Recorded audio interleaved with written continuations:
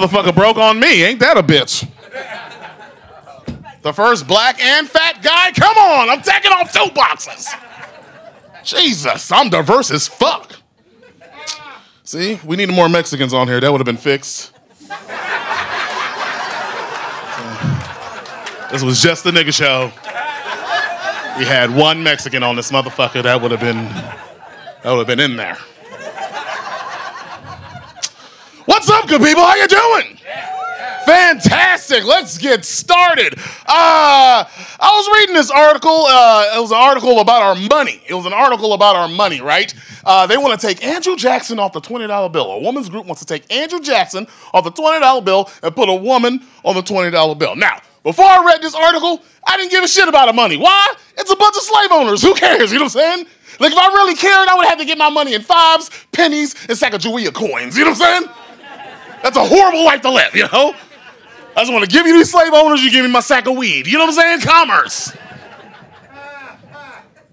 So they narrowed it down, people. They narrowed who they want to put on this $20 bill. They want to take Andrew Jackson off the $20 bill and put Harriet Tubman on the $20 bill. And I say yes.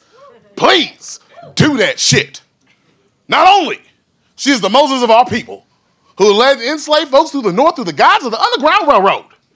But if Harriet Tubman's on the $20 bill, I get to start saying the phrase, a nigga about to spend these Tubmans. Yes! A nigga about to, that's all I wanted for. Think about the possibility, all the rap music that's gonna come out of this. I'm about to spend these Tubmans. I'm about to send these Tubmans. Throw some Tubmans on that bitch. Throw some Tubmans on that bitch.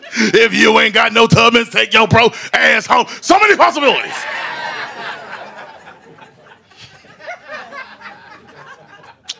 Oh, all right. My wife's vegan. I know that because she tells me. Vegans constantly always try to push things on you. They're always constantly trying to push things on you, right? My wife is always like, hey, why don't you try some of this vegan sausage? It tastes just like regular sausage. Here's the thing. It don't taste like regular sausage. It tastes like hell, you know what I'm saying?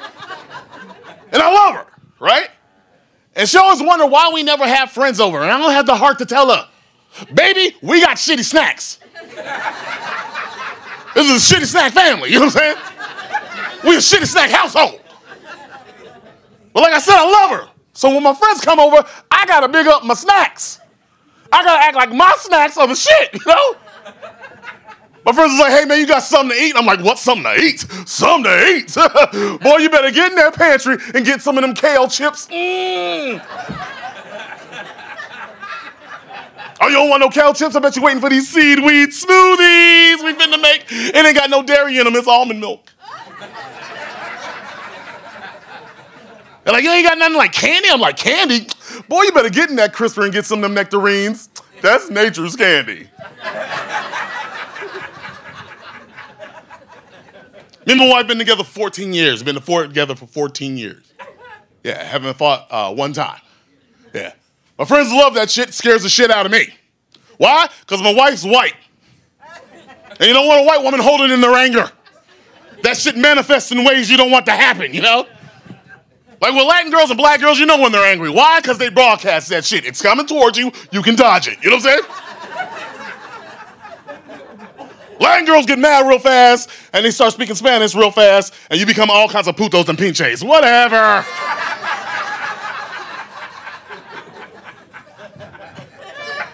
Black girls like to do this thing I like to call air pinching. Black girls air pinch. They be like, bitch. Bitch. Start wishing the motherfucker would. Bitch.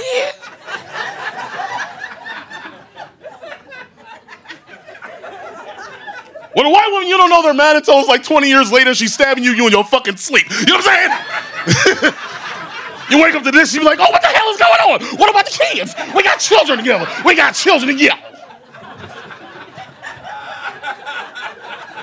Last words you hear are, fuck yeah, and the sound of Ugg boots running out the window. It's not cute. It's not fucking cute.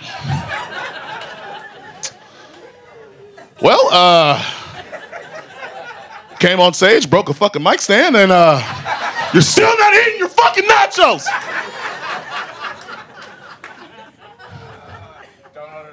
You know, no, the nachos are good.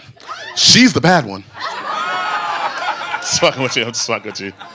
You're Hispanic, you know what I'm saying? These aren't authentic nachos.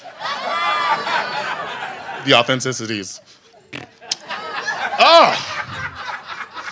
Well, hey guys, follow me on Theordore Comedy on everything. Theordore Comedy on anything.